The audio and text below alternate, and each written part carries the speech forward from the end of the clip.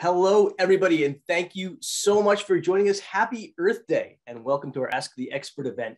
Today, we're going to be learning about clean energy with Ben Hellerstein of Environment, Massachusetts. I'm Craig Lamolt, GBH News reporter and host for this afternoon's event.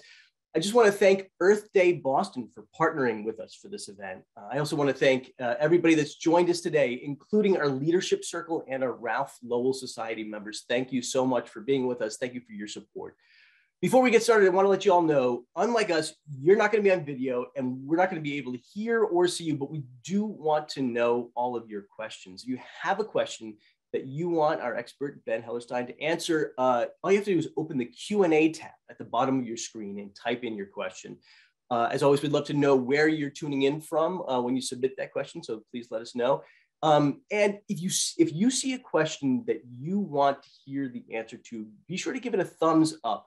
The questions that get the most thumbs up go to the top of the list, and we're going to make sure to get to the ones that most of you really want answered. So please upvote the questions that you really want to see and that you want Ben to answer.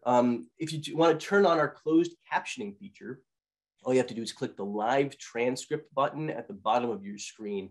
Two transcription display options are going to pop up. We recommend you choose subtitle. That'll bring up a captioning at the bottom of your screen.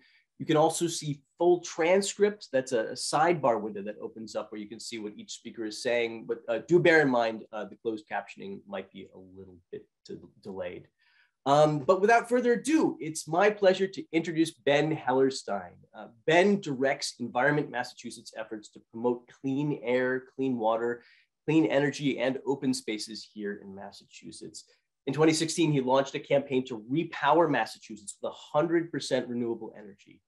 Prior to assuming his current role, Ben led the organization's efforts to get Massachusetts to 20% renewable electricity by 2025. His areas of expertise lie in renewable energy and the impacts of fossil fuel pollution, and he's authored reports on clean energy policies at the local, state, and federal levels, which has gotten him media coverage all over the state, including many times by me. And I'm really grateful to have him with us today. Ben, thank you so much for joining us. Yeah, thanks so much, Craig. And yeah, it's really great to be talking to you today. I think it's a great way to honor Earth. First of all, happy Earth Day to you. Thank you, Craig. Well, we like to say at Environment Massachusetts that every day is Earth Day, but today is especially Earth Day. So especially Earth Day today, man. I'm glad we get to celebrate it together. I just want to start generally with a couple questions here, but just real generally, there's been a lot of efforts in Massachusetts to get the state to transform to clean energy, right? There's no shortage of plans out there to get us there, but it's going to take a while. It has been taking a while and will continue to take a while. And I just wanted to get your general feeling about the timeline of transitioning Massachusetts to clean energy, to 100% clean energy. Is it going to happen quickly enough to make a difference in really reducing the impact of climate change here? Well, let me start by saying that we've known for a long time that a transition to 100% renewable energy is necessary. I can remember very clearly when I was in elementary school, middle school, learning about the problem of climate change, learning that the cause was primarily our dependence on fossil fuels. I mean, I can't even tell you how many thousands of reams of paper have been devoted to all the studies and reports that have come out on this problem. And the good news is that more and more we can envision how to actually get there. So not only is this transition to 100% renewable energy necessary, but it is also feasible. And it's not a question of, well, we'll get there 100 years from now, but really in the next couple of decades. We have seen tremendous growth in clean energy technologies like solar and energy efficiency. We're starting to see electric vehicles really take off on our roads. And we know that all the progress we've made to this point is just a tiny fraction of our overall potential. Just to highlight, one resource that we have. So Massachusetts has the highest offshore wind potential of any state in the country. Our offshore wind capacity, potential capacity, is equivalent to about 20 times our annual electricity usage. So the resources are out there, and the prices have come down dramatically, 70, 80, even 90% for some of these technologies over the last decade. So, when I look out at the future, and what are the next couple of decades going to hold for Massachusetts? I mean, I think that there are a lot of reasons to be concerned. and maybe even alarmed, by some of the potential impacts of climate change, let alone the health consequences of burning this dirty energy and putting this pollution into our air every single day. But I also feel really hopeful. And I believe that not only must we get to a future powered by clean energy, but we can get there. And I think we're going to get there faster than any of us are expecting. Okay, it's nice to hear some optimism from you there on this Earth Day. There's a lot of follow-up questions for sure on what you were talking about there, especially on offshore wind. I mean, I think that's going to be, I think there'll be a lot of questions today about that. And again, please type in your questions into the Q&A tab there, and we'll be getting to them really shortly. Before we do, I just want to ask one more question. One of the other things that we're talking a lot about, of course, is natural gas, right? I mean, most homes in Massachusetts are heated by natural gas.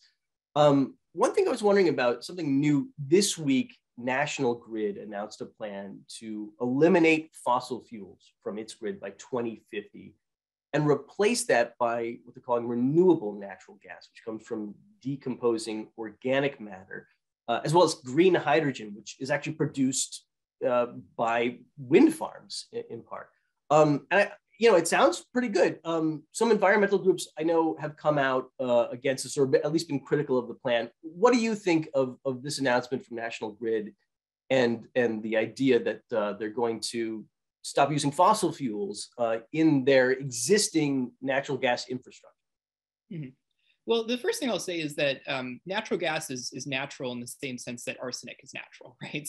So, it's not good for us. And, when we talk about our states dependent on gas, we often talk about fossil gas because that's really what it is, right? It's a fossil fuel. When we burn it, it puts climate altering pollution into our atmosphere. It harms our health. Let alone actually that in its unburned state, when it escapes from pipes and distribution systems in the form of leaks, that can be even worse for our climate. So, I'll say that the need to transition our buildings, our homes and businesses off of fossil fuels is very apparent. The energy that we use in our buildings is responsible for about 40% of our greenhouse gas emissions in Massachusetts. Most of that chunk comes from the oil and gas that we burn, mostly for heating, but also for hot water and for cooking as well. There's been this ongoing process in Massachusetts to investigate, the future of gas, the future of the gas utilities. And the bottom line is there is no future for gas. There is no future for the gas utilities, at least not if they plan to remain gas utilities. And so, National Grid, as you mentioned, put out a plan recently, essentially making the case that they're going to replace the fossil gas in their pipelines with clean alternatives. They call it renewable natural gas or hydrogen from renewable sources. And I think that those fuels may have some role to play, but they're probably not going to be piped throughout our neighborhoods into all of our homes. I mean, it's too expensive. And the sources are not really abundant enough to provide sort of all the energy that we would need for that purpose. So I think that the most likely future is that we're going to have to retire our gas distribution system in the next couple of decades and move to cleaner alternatives. Some of that may involve a role for these companies that are currently gas utilities.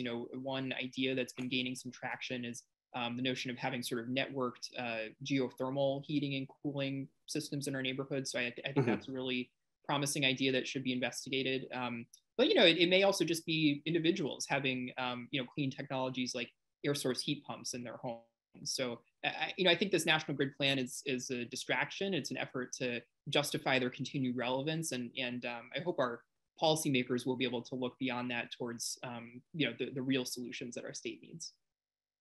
One last follow up on that before there's already tons of great questions coming in. Thank you for those questions. Please keep them coming. We're going to get them. I just want to follow up real quickly on that because in order to have the heat pumps, things like that, I mean, my home is heated with natural gas, right? If my natural gas based system failed tomorrow, or if I just wanted to replace it, proactively, that's an expensive prospect, right? And I'm just wondering about, as we transition from that system, are we doing enough? Is the state doing enough? Is the federal government doing enough to encourage and to incentivize people to change their systems into other kinds of technologies that maybe would be more environmentally friendly? Yeah, to be frank, I think this is going to be one of the hardest aspects of solving climate change and eliminating our carbon pollution. Is the question of how do we get all of our homes, all of our businesses, all of our buildings in Massachusetts off of fossil fuels. And the state has set a target of getting to quote unquote net zero greenhouse gas emissions by 2050.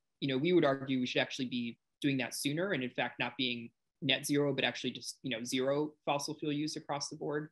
And that's going to require in every home essentially replacing our oil and gas heating with a clean electric alternative like a heat pump, and also doing energy efficiency upgrades along with that to make our buildings more airtight and better insulated to reduce the need for heating in the winter. So I'll say two things. First is that we know that all of our heating systems are going to have to be replaced eventually, right? So, if you install a new furnace, the lifespan on that is typically somewhere in the neighborhood of 20 to 30 years, right? So in a lot of cases, we're not talking about, kind of going in tomorrow and saying, okay, everybody's got to rip out their heating system, but it's like when it comes time to replace it, how do we make sure that folks are in a position to be able to replace it with a clean alternative, right? And that means education up front to make sure people know what their options are. It means working with all of the installers, all of the contractors to make sure that they're presenting those options to people. And it also means, having the incentives and the support in place. And I think that's a second piece that's really important, is that, we need to help folks, make that transition. And there is some progress that's been made recently in terms of the state's energy efficiency programs having more support for folks to install heat pumps. But I think there will be more that's needed on that front as well. Okay, great. Again, lots of great questions. So I'm going to jump right in there because we want to get through as many of these as we can. Terrific question here. We don't have a name from this person, but they say you often hear people say lithium mining is much more environmentally damaging than drilling of oil. EVs are an environmental disaster. Even if that's true, a barrel of oil is burned, then you need a new one. Lithium, once mined, can be reused. How does this difference net out? Mm-hmm.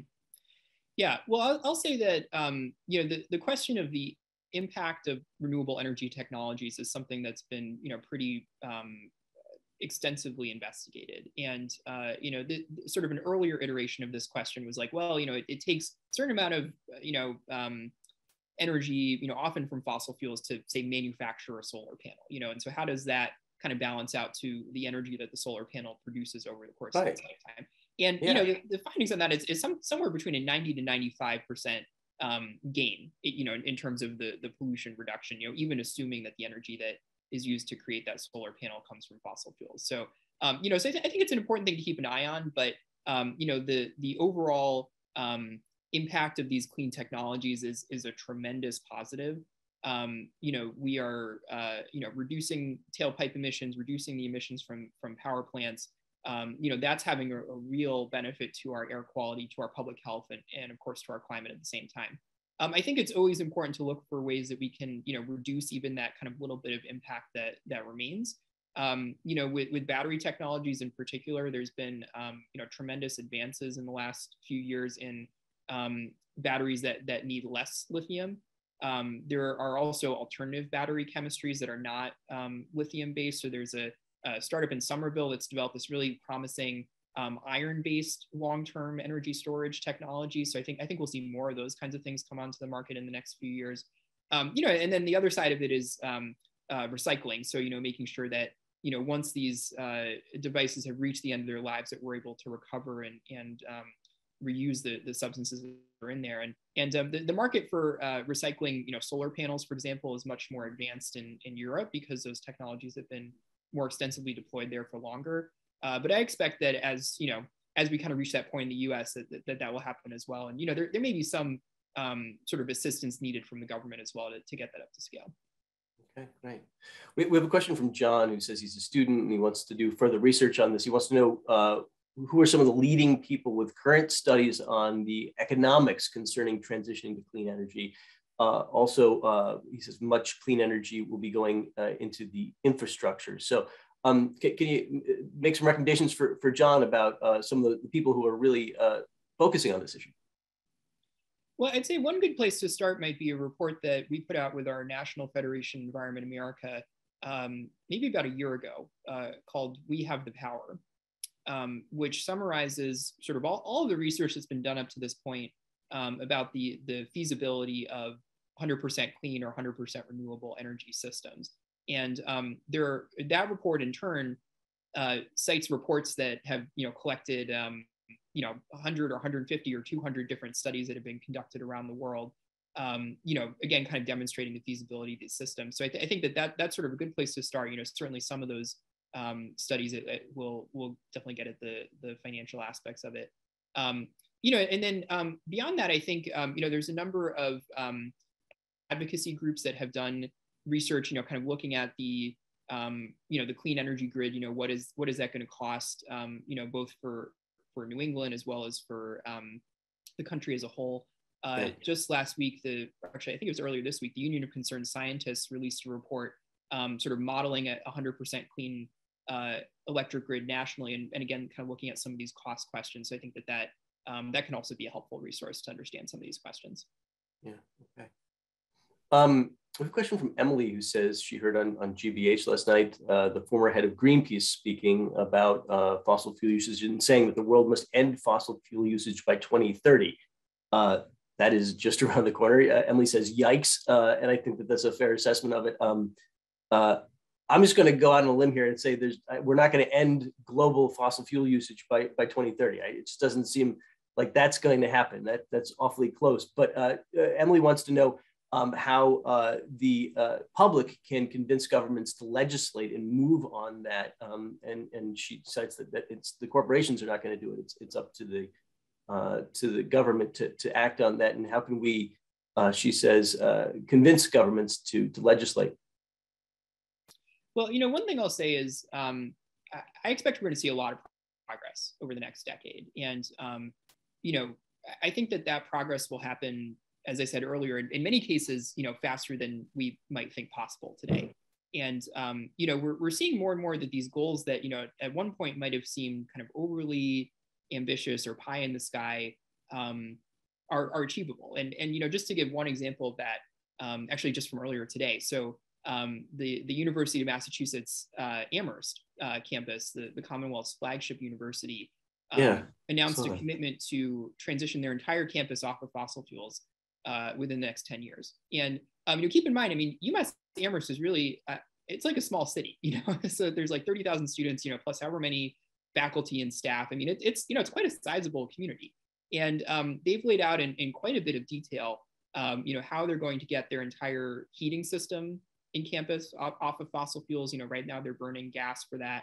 They're going to transition to, primarily a geothermal based system. Also have their strategy for getting their electricity purchases to be all renewables. So I think obviously that's one campus, that's sort of one corner of the state. But in itself, it's a pretty big deal. And it's something that, student activists, particularly with the MassPurge students campus chapter out there, have been fighting for a number of years. And I think that we're going to see more and more institutions moving in this direction. I think we're going to see more and more businesses moving in this direction, making commitments, again, that are not like with an end date of, 2050, right? But, really within the next few years. So, so whatever we need to accomplish by 2030, like, even if it seems like unattainable, how are we ever going to do that? Is there the political will? Like, I think we just maintain a certain degree of optimism, that like if we kind of start moving in the right direction, take the steps, today and tomorrow, that, and really do everything we can in the short term, that we'll end up making even more progress than we had expected. Well, UMass Amherst is one thing, right? But her question really was about global need to end fossil fuels, and I guess, of course, the United States is not the only country that is producing these emissions, and I guess what's your feeling about the sense of the global effort and commitment to making the difference that needs to be made? Yeah, I think that this is one of the hardest parts of climate change, right? Is that it is a global problem, and there's so much that we can do about it locally, and yet in order to really, protect our communities and have the safe future that we and our children deserve. Like, we need coordinated global action, and that's really hard.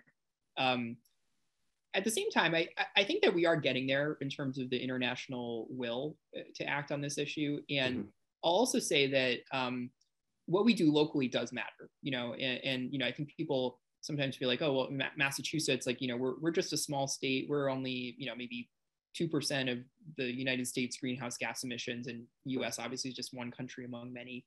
But what we do here does matter, both in terms of reducing our impact, but even more so in terms of setting an example. And just to give kind of one illustration of that. So back in around 1999, 2000, after years of advocacy by my organization, Environment Massachusetts, and many others, Massachusetts adopted the first ever limits on carbon pollution from power plants. This was a part of the campaign to clean up the filthy five dirtiest power plants in the state.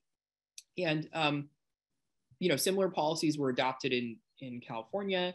We saw other states gradually get on board with this idea of limiting carbon pollution. Once Barack Obama was elected president, the EPA started to move forward with national limits on carbon pollution from power plants. And all of that progress then gave President Obama, some of the kind of political backing that he needed to negotiate, international climate agreements to bring down pollution. So, so I think it takes a while, and we're not going to be able to do it on our own. But I do think what we do here really matters. And so, every time you can, pick up the phone and call your state legislator, every time you can reply to one of our email alerts, and kind of click the button to send a message to your state rep, like it does add up to something bigger. Okay, all right. Question from Alan in Charlton says, are there plans to increase e-charging stations for cars in Massachusetts, or will this be up to the private sector to move us forward? For example, lack of working stations on the Pike seems like a state responsibility. Mm-hmm. Yeah, it's certainly a big challenge in terms of getting electric vehicles to be a more widely adopted option. I think that there is a lot of consumer interest out there, and certainly the available technology has improved quite a lot. The range has improved, the price has come down, but there is still that anxiety of, like, if I drive to, I don't know, visit my grandma an hour or two away, am I going to be able to get back home on a single charge? And so I think having expanded charging infrastructure is really important. And I do think that there is a role for the state to play in terms of coordinating that, the expansion of that infrastructure. And I think there's two pieces of good news on that front. One is that in the bipartisan infrastructure bill that passed in Congress towards the end of the last year, there is funding available to roll out tens of thousands of EV charging stations across the country. So that's money that's going to be coming into Massachusetts as well as other states to make that happen. And secondly, that in a climate bill that was just passed by the Massachusetts Senate within the last couple of weeks, there were also provisions to expand EV charging and to have more coordination in terms of where those are rolling out. So I think both of those are really important steps in the right direction. Hopefully, will give folks the confidence they need to really, feel secure that they can get from point A to point B and back again in their electric cars. Okay, right. We have a question about offshore windmills, asking, does the vibration of the offshore windmills affect the birds and fish or any underwater life? If yes, how much? And I think that's a great question, because it actually gets to a lot of concerns that environmentalists have about offshore wind, right? I mean, here's this intersection where you've got people who are advocating for cleaner energy, and concerns that maybe those alternatives might have their own costs. What do you think about that? Do you know about the vibration that this person's asking about, and other concerns about offshore wind? Mm-hmm. I can't speak to the vibration issue in particular, but what I can say is that the impact of offshore wind projects on wildlife has been extensively studied. And particularly in the process of figuring out, where are the first offshore wind farms going to go in Massachusetts? Which areas are going to be opened up for leasing? And then in evaluating each individual project that's gone forward, there's been an extensive environmental review process to take into account any potential impacts on wildlife and make sure that those are being minimized. And a number of our coalition partners that focus on wildlife issues have been at the table negotiating with offshore wind companies and have supported the projects that have come forward, including groups like Mass Audubon, making sure that the impacts on birds and other wildlife are minimized. So I think it is an important thing, obviously, to keep an eye on. We're really lucky in Massachusetts that we have a rich and diverse community of wildlife, and certainly it's an important priority for my organization to make sure that those are all of our species are being protected. So I think we can do both. I think we can move forward with responsible clean energy development and also protect our biodiversity at the same time. Not to mention, of course, that the biggest threat to biodiversity today is climate change, right? So we've got to keep our eye on the solutions as well. Yeah, I mean, the fishing industry has had a lot of concerns about the offshore wind plans as well, that it's basically going to get in the way of that industry and make it hard, and also take important fishing areas offline that they can't access anymore. Can you address that? Yeah, well, I mean, I'll say that, again, I think that the impacts on wildlife, whether it's fish, whether it's marine mammals, birds, that's been pretty extensively studied in the run up to these projects moving forward. And there are plans for, continued monitoring going forward.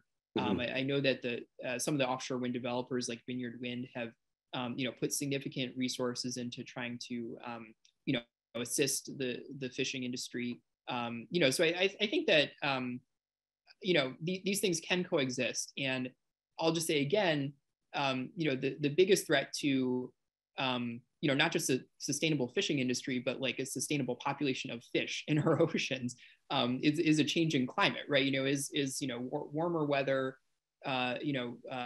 changes in precipitation and storms, ocean acidification, all these things undermine a healthy marine ecosystem. And so, we have to do our part to solve that problem in Massachusetts. And then, at the same time, obviously, do that responsibly to minimize, whatever direct impacts there might be. Okay. We have a question here from Jean, who asks, she says, in February, ICE New England decided to keep the MOPR rule, which I'll say it stands for the minimum offer price rule, that 2 more years blocking that 2 more years blocking large amounts of solar and wind power. I'm reading it here, and it's solar and wind power till 2028, and giving subsidies for 2024 and 2025 of $12 million to a coal plant in New Hampshire. How do we stop these types of workarounds impacting the implementation of renewable energy solutions? I'm aware that FERC is voting on this. So that's this issue. Let's talk about the minimum offer price rule, right? So this is in front of FERC. First, can I ask you to sort of define for everybody what the MOPR means and what your thoughts are about that? Yeah, I'll do my best. I'll say that this is not an issue that my organization has been particularly focused on. But my understanding is that, ISO New England, which is the organization that runs the electric grid for Massachusetts and the 5 other New England states, sets certain rules around the electricity market, which dictates, which types of generators are allowed to participate in different types of the market, at different parts of the market, and what sort of compensation do they receive for their energy. And so kind of indirectly, that can play a major role in determining, what types of energy projects, renewable or otherwise, are financially feasible to move forward. And this particular rule excludes renewable generators from participating in part of that market. So therefore, making it harder for them to compete, and in return, easier for these sort of legacy fossil fuel power plants to be compensated, and some may say, overcompensated, or kind of overly taken into account, relative to what we're actually going to need. So I think it's a good example of how the transition to 100% renewable energy is something that is going to require cooperation. So there's a lot that we can do in Massachusetts, but we are in a regional electric grid. And so the more that we can have all of the New England states moving together, I think that that's really helpful. The more we can have, federal agencies like FERC, kind of nudging things in the right direction, I think that really helps as well.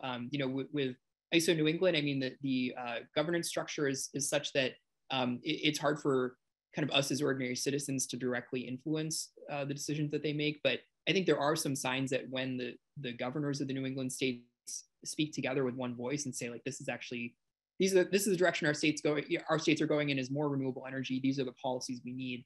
That can have some impact. Whether it will be enough to change a specific decision, I think remains to be seen. But hopefully in the long term, that those sorts of voices will be heard. Okay, great. So many fantastic questions here. Thank you, everybody, for your questions, and please keep them coming. We have a lot more to get to here, but I want to just take a quick moment, excuse me, to introduce my colleague, Sandy. Hey, Sandy.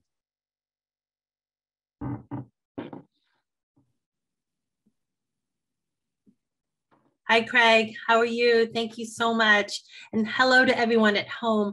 I'm Sandy Chin with GBH's Member Engagement Department, and we're so glad you can join us today. And if you value GBH programs and events like this one, we ask you to please make a donation. Today, if you are able to give $5 a month as a GBH sustaining member or $60 all at once, we will send you things you can do on how to fight climate change and reduce waste. And written by award-winning climate journalist Eduardo Garcia, and based on his popular New York Times column, One Thing You Can Do, this fully illustrated book offers a deeply researched and user-friendly guide to the things you can do every day to fight climate change. And to get your copy, there are 3 ways to give.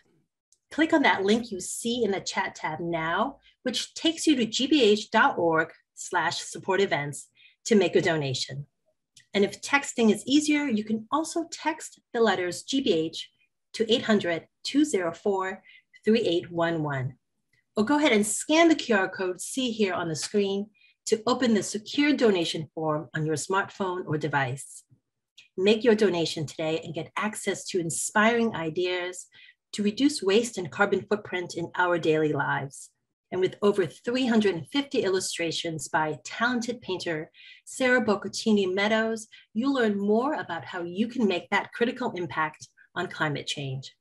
Support lifelong learning and important conversations by giving to GBH now. And we're here for our community because of you, and we appreciate you being here for us with your support today. And if you're already a GBH member, we sincerely thank you for all you do. And now back to you, Craig, and more of your questions at home.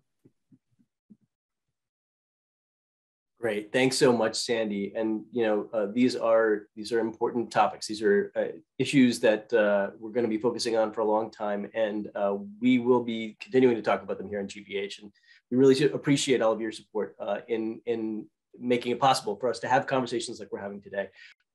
Tons more questions to get to. Ben, thank you again for this. I want to jump right back in with Barbara's question, who says electric power is being hailed as a solution to many climate change problems. But what has to be done to make transmission of electricity more efficient and secure from attacks?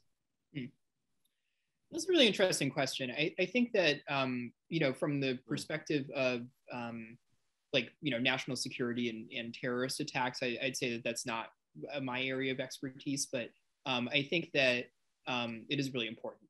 And one thing that we can do to increase the resilience of our communities and to reduce the impacts of interruptions, whether those are from attacks or whether those are from severe storms or other events that can cause major grid outages. So one thing we can do to protect ourselves from all of that is to invest more in sources of renewable energy that are closer to home, right? And so when we can produce power in our communities, for example, from rooftop solar panels, and when we have the ability to store that energy, in the form of batteries or other types of energy storage, and then release it when it's needed, then we create the opportunity and the potential to actually, keep the lights on and to continue powering essential functions, even disruptions to the broader electric grid. And there are a number of communities that are already moving in this direction and sort of taking steps to increase this resilience. We've highlighted in our report, Renewable Communities, a couple of the municipalities that have municipally owned utility companies that have invested in solar plus battery storage. And so towns like Sterling and Ashburnham, in many cases, so these are kind of north central Massachusetts for folks that don't have their kind of Massachusetts map perfectly memorized in their heads. Yeah. So these are relatively small towns. At Sterling, I think has, I don't know, maybe 4,000 or 5,000 people in it, and but they've been able to invest in these facilities, and it's connected to the sort of police dispatch emergency center, and so if and when there is a hurricane or something else that knocks out the broader electric grid, they'll be able to continue supplying power to that really important facility. So wow, I think that that's a really important benefit of renewable energy. Something that we know a lot of people are motivated by climate change, by impacts of fossil fuels on public health. For some people, it may be more about national security. It may be more about kind of keeping our communities safe in times of disruption. And I think all that's good. And I think that the more reasons we have to kind of get folks moving in the same direction on renewables, the better. Okay, great. You mentioned rooftop solar, and we have a question about that from Jay, who says, I installed solar panels 10 years ago. I recently added a heat pump to replace oil heating. He's doing quite a lot. Jay says, if I go for additional solar panels, what are the costs and incentives like now? That's a really good question. And I know that there are many people in Massachusetts who are, the early adopters of solar energy, right? Who sort of got on that bandwagon in the first few years as the solar incentives were first starting to roll out, who are now looking at what else can they do, right? And, for many people, that does mean replacing their oil or gas heating with heat pumps. It may also mean, improving the energy efficiency of your home, making the walls, better insulated to reduce the overall demand for heat, in addition to switching to heat pumps at the same time. And I think that that's really great. And, one thing that has been standing in the way of people sort of taking that additional step is that in Massachusetts, we have this solar program, our most important solar program, called net metering. And what net metering is basically, if you have solar panels, whether it's on the roof of your house or your business or, over your parking lot or whatever, and you can provide that electricity back to the utility company, at times when you're not using it in your own home, and you'll get compensated for that electricity at the same rate as you do for the electricity that you use from the grid. So it allows you to, essentially, if your panels produce enough electricity over the course of the year to cover your needs, you can end up with basically a zero or very low electric bill. So that's been kind of the bedrock of what's enabled solar to grow so rapidly in Massachusetts. And we have arbitrary limits on the amount of solar that is eligible for net metering in Massachusetts, which there's really no need for those limits, but the utility companies have insisted on putting them in place. And there are certain exemptions to those limits for projects that are below a certain size.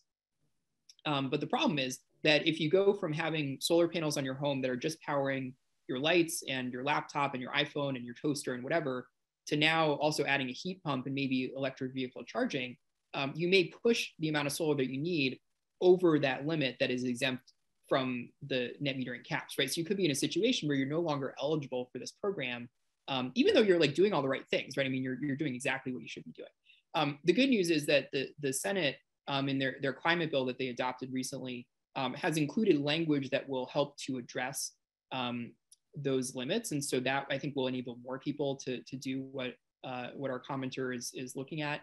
So I would encourage folks, but hopefully that will pass by the end of the legislative session, July 31st. I would also encourage people, just go out and talk to a solar company. If you don't know one, ask your neighbors who have put up solar panels. People love talking about their solar panels if they have solar panels.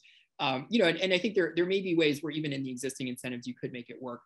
But again, hopefully this legislation will make it easier for folks to do that. You talk about those early adopters. We have a question here from Ron, who was at least trying to be one of those early adopters. Ron says, about 14 years ago, I studied using solar, battery, and ground source heat pumps to heat and cool my house with zero CO2 emissions, but it looked to be very expensive and time consuming to implement. So I didn't go that route. In 2022, the solar panels and batteries have improved a lot. How about ground source heat pumps? Is this a viable alternative for my home at long last? Yeah, certainly the heat pump technology has come a long way in the last couple of decades. And, to the point where air source heat pumps are able to, comfortably heat a home, down to -2 degrees Fahrenheit, if not even below that. So, it is really a technology that is mature and ready for, sort of the worst that the New England winters can throw at us. Yeah, it gets pretty bad. It gets colder than that. Well, well, I'll say I went to college in Minnesota, and in Minnesota there would be like several days each winter where the temperature never got above 0 degrees Fahrenheit. So coming from that to Massachusetts, I'm like, oh, this is easy. Like it's balmy here, yeah. Yeah, but yeah, no. So we do have some tough weather here. It's a challenge for sure. The Massachusetts Clean Energy Center, which is a sort of quasi-public agency, has put out some really great resources for folks that are looking at making these improvements in their homes. Whether it's rooftop solar, whether it's heat pumps, insulation, energy efficiency, et cetera. And so if you go to masscec.com, and the program I think is called Clean Energy Starts Here, or Clean Energy at Home, or something like that. Anyway, if you look at their website, you'll be able to find it. And they've got some really great resources, a list of installers, and sort of all the things you need to get started. And I think, specifically to Ron's question, I would say most homeowners are looking at air source heat pumps, sort of a kind of cheaper option with less upfront costs and sort of less hassle to get it installed.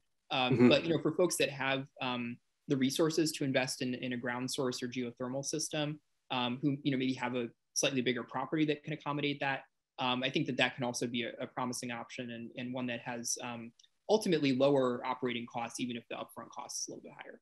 What about new construction? I mean, if you're building a new home, or if developers are building new homes, do you think that that's something that's like ground systems might be more possible, might be economical to put in? Yeah, that's certainly a possibility. And, particularly if, sort of the building and the property can be designed in such a way as to, maximize the ground source potential and minimize the energy use.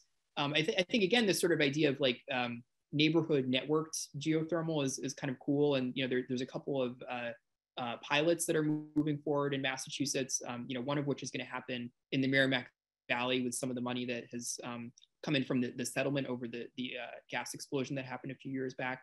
So I think that those are some really interesting projects, and we should keep a close eye on them. And I think if that sort of ends up being viable, ends up being cost effective, then it's definitely something we should look at rolling out more broadly.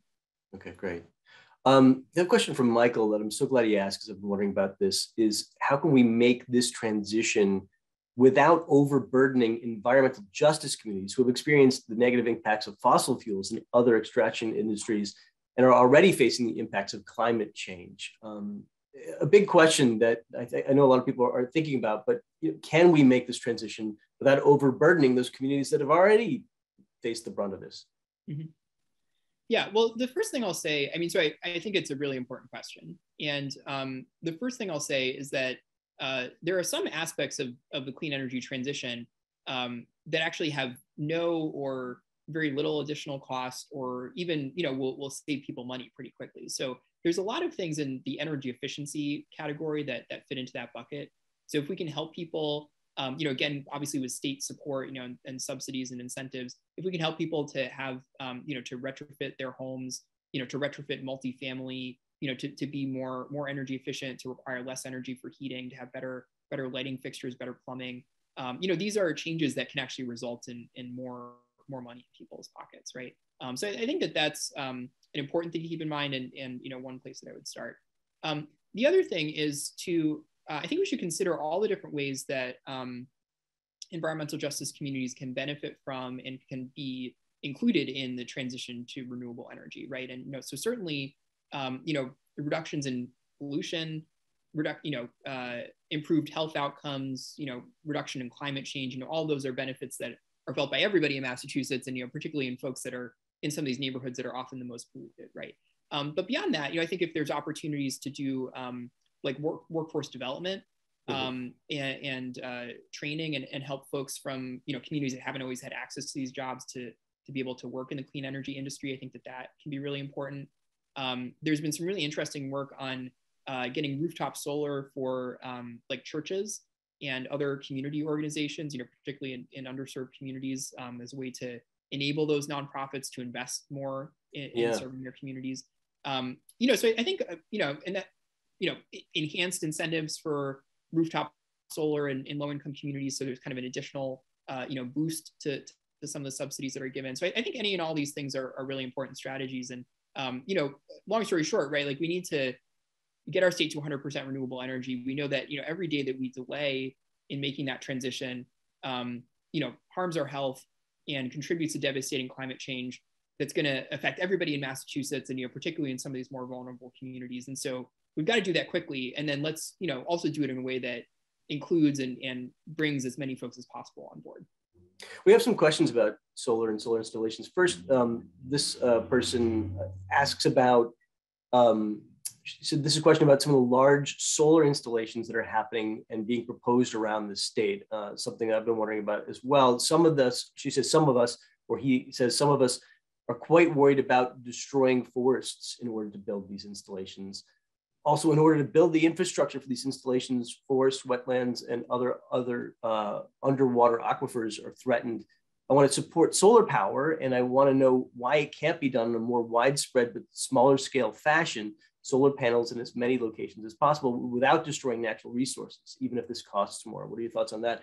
And I know, for example, that there's an issue in the southeastern part of the state. There's a group called Save the Pine Barrens that's been concerned about trees being chopped down. I've done stories about in the western part of the state about forests being proposed to be chopped down to put up solar installations.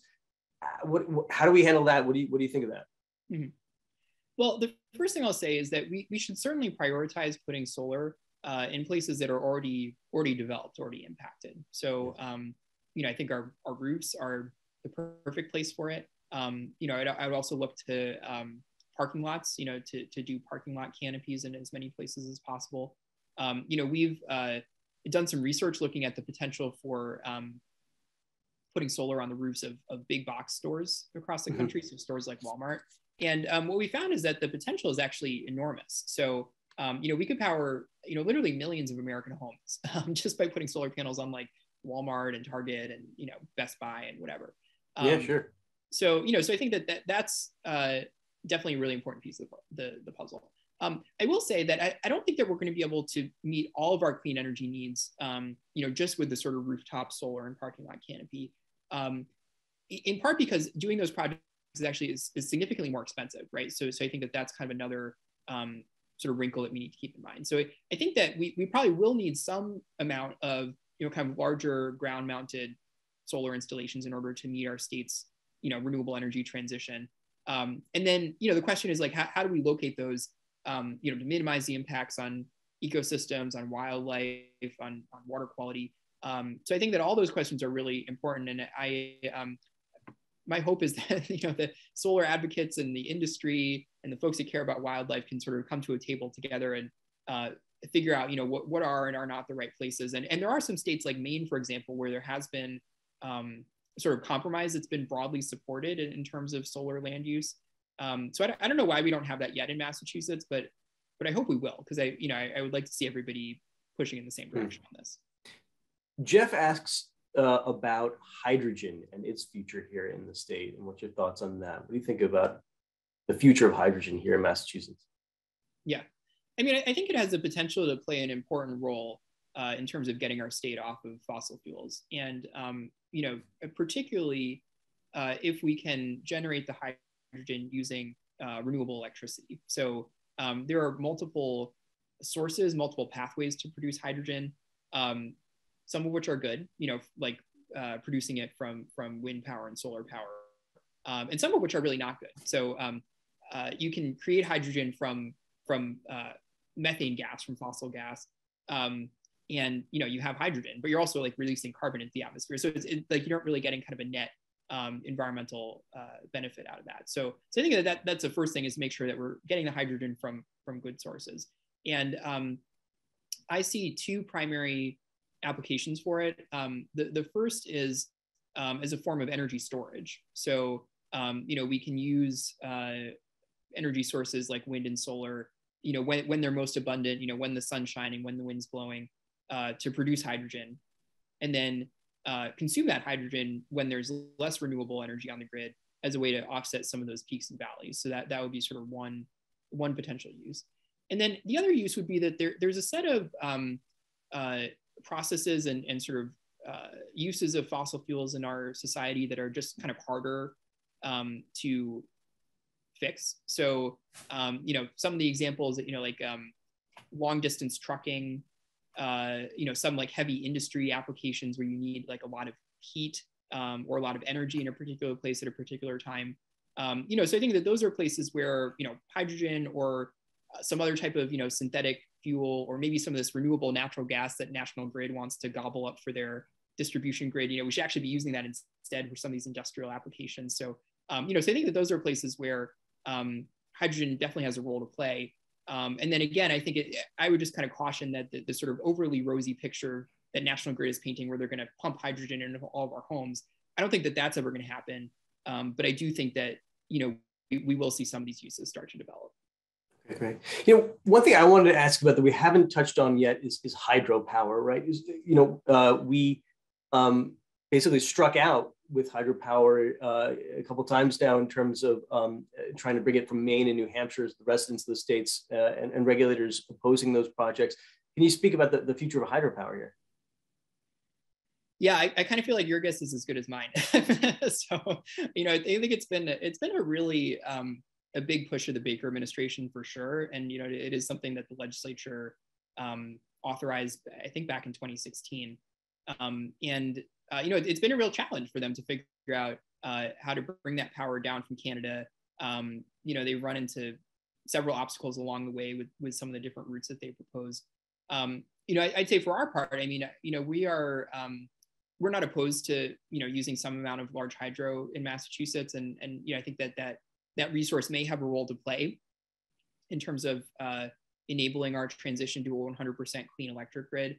At the same time, we should be mindful of the impacts. So, certainly there are impacts sort of upstream, right? In these places where the dams are.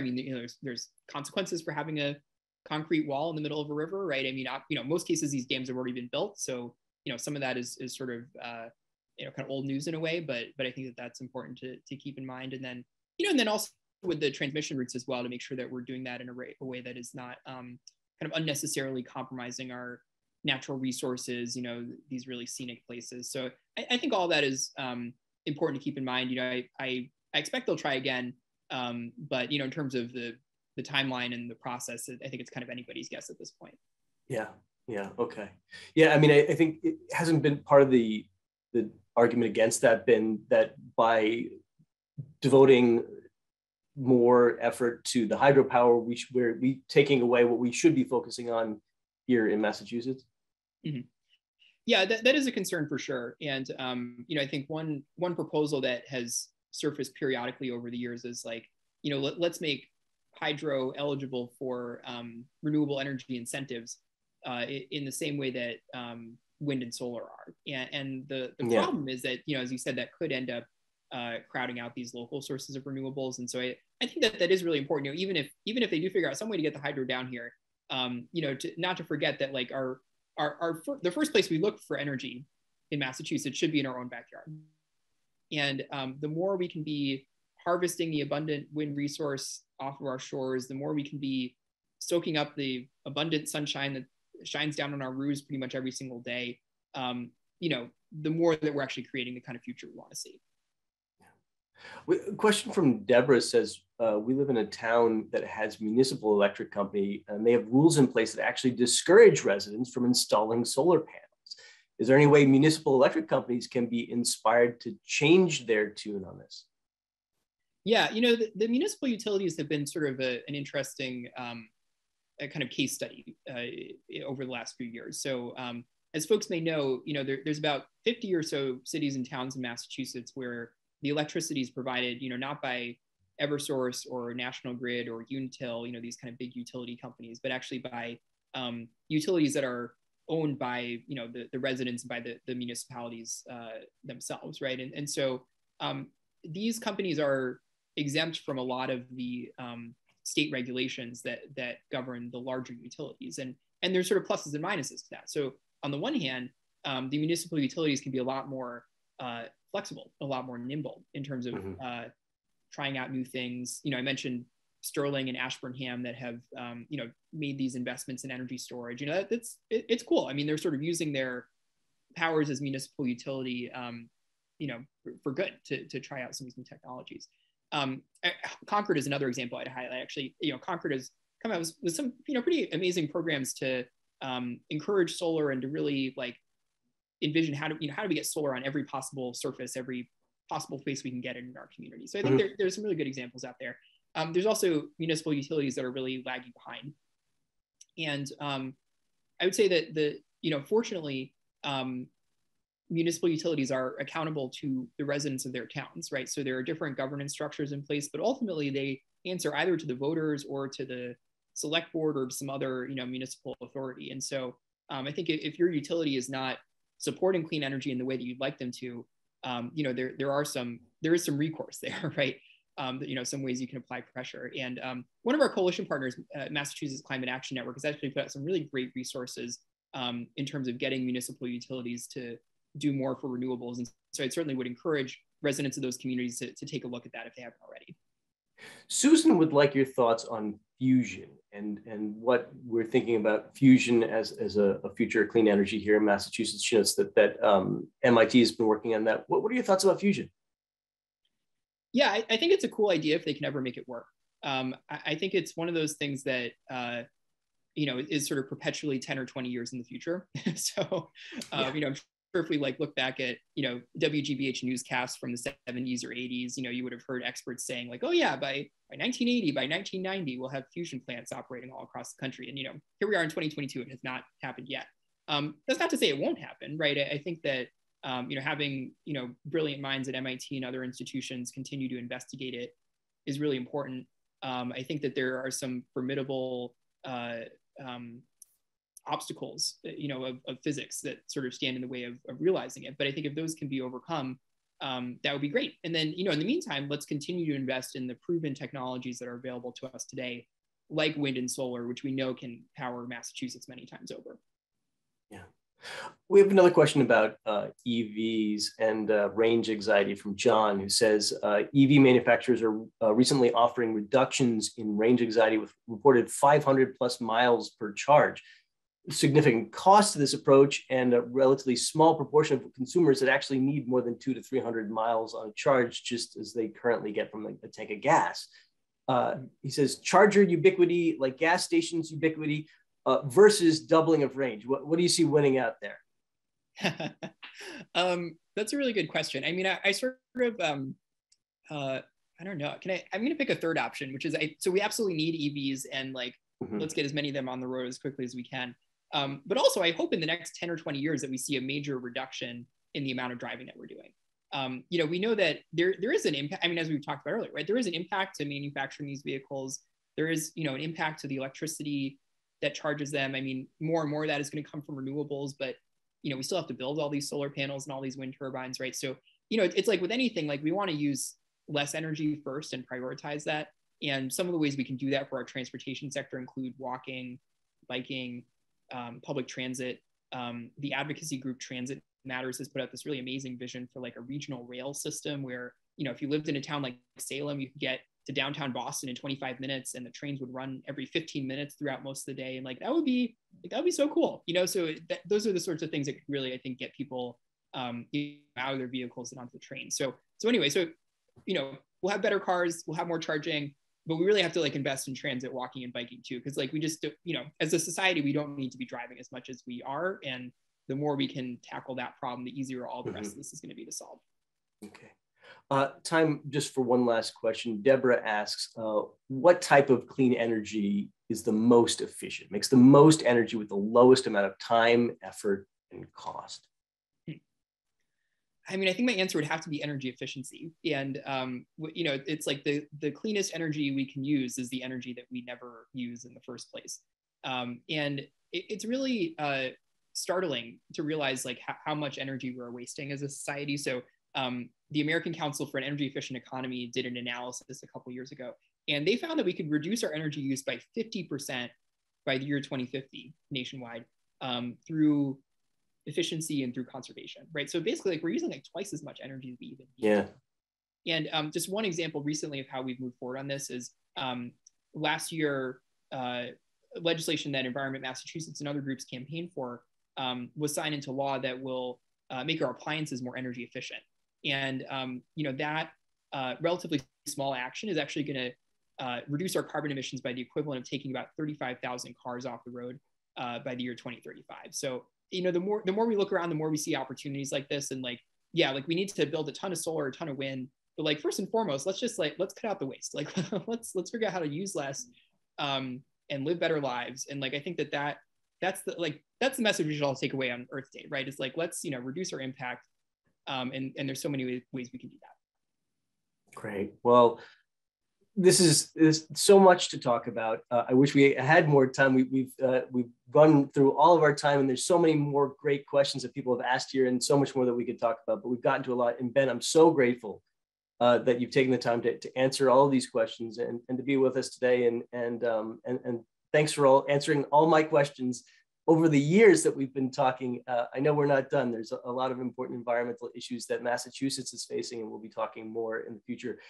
So thank you for joining us. I also want to thank everybody else who's tuned in for this conversation today. It's so great to hear from your questions and that people are so excited and interested in these issues.